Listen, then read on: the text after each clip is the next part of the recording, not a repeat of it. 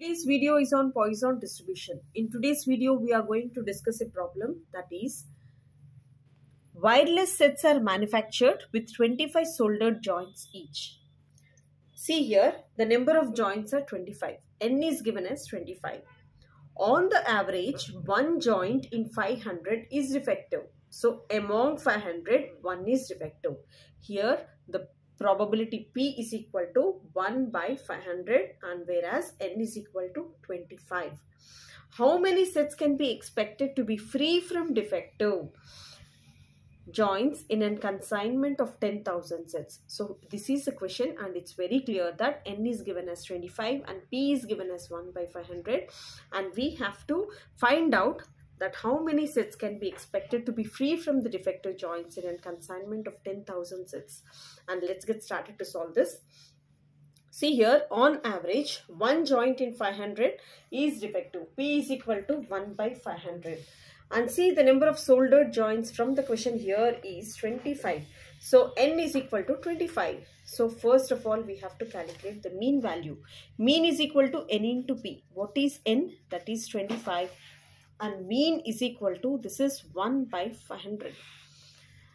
If I cancel in 25 table, this is 20. So lambda is equal to 1 by 20, whereas lambda is equal to, this is 0.05. So this is the value of lambda. So after getting the lambda, we have to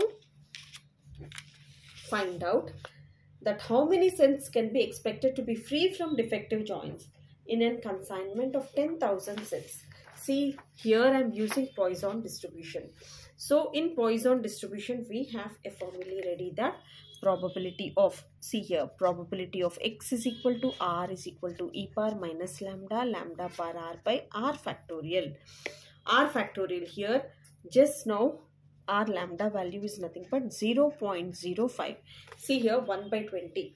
The value of lambda here is, so see here, the value of lambda is 0.05. And now see here, what is the probability that we get the sets can be expected to be free from defective? See, we have to find out the probability that they are zero number of defective items. So R is equal to 0 defective items, free from defective. Free from defective means here R is equal to 0. So if R is equal to 0, see here, if R value is equal to 0, then what will be the value? So e power minus lambda. Lambda is equal to minus 0.05 and this is 0.05 power 0 by 0 factorial. So if it is free from defective items means we have to take R value as 0. And see, here the value is equal to, see, R is equal to 0 here. So if R is equal to 0, anything to the power of 0 is 1 and 0 factorial is again equal to 1. So this is nothing but 0.05 minus 0.05. Therefore, the expected number of, see here, the expected number of sets free of defective joints, free of defective joints among 10,000 sets, among 10,000 sets is equal to, this value is 10,000 into e power minus 0.05. The value here, that is, it's 10,000. 10,000 into, see here, this value is 0.951229. So this is equal to 9512.29.